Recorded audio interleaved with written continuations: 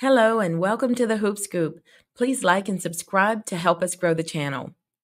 Last night, the Chicago Sky faced off against the Washington Mystic in their very first matchup of the season. It was a homecoming for Reese, who is from the Baltimore, D.C. area, and the first time the two rookie forwards would play each other in the WNBA. The game was a showcase of talent, with both Edwards and Reese delivering standout performances. Edwards had a monster first half, scoring 16 points and 5 rebounds. The second half of the game was mystifying, to say the least. In the third and fourth quarter, Edwards attempted 4 shots, made 3, and scored 5 points. I am still trying to understand why the team and coaches switched plans about feeding Edwards the ball. Edwards shifted her focus to the defensive side of the ball in the second half, securing 9 of her 14 rebounds and adding 4 blocks. However, like most rookies, she is still adjusting to the WNBA pace, as evident by her 4 personal fouls and 5 turnovers. Aaliyah Edwards finished the night with an 83% field goal percentage, hitting 10 of 12 attempted field goals for a double-double of 23 points, 14 rebounds, and 4 blocks. She led all scorers for her team and had her best performance of her rookie season this far.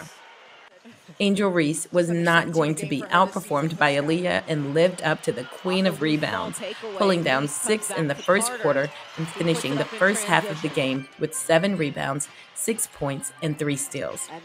In the second half, Reese pulled down 4 more rebounds, 8 points, and 2 more steals. Angel finished the night with a double-double of 16 points, 11 rebounds, and 5 steals. Angel widened the gap between her and Nicole Collier as the top WNBA offensive rebound leader, and she is in the top 10 of total rebounds.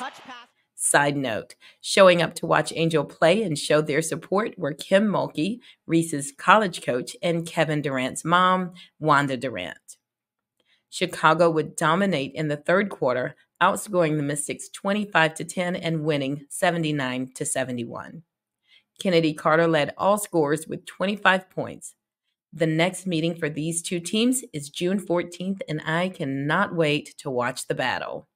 Like playing in front of that crowd, this was very much a homecoming from you, being from Baltimore, and then this game was basically moved to Capital One for the likes of you. So being able to come back home and get a win, obviously I love the environment. There were people out there that watched me since I was 4, watched me since I was in high school, middle school, and just being able to enjoy the moment and get a win. I was so excited tonight to have so many people come out, and just going home with a win is crazy. How y'all get back here? Okay, I'm gonna read a little stat for you. Okay. So I don't know if you knew this, but with your 6 offensive rebounds and 5 defensive rebounds, you became the 5th rookie in the WNBA to put up 3 consecutive games with 5 O-boards and 5 defensive rebounds. So how are you consistently this relentless? Thank you.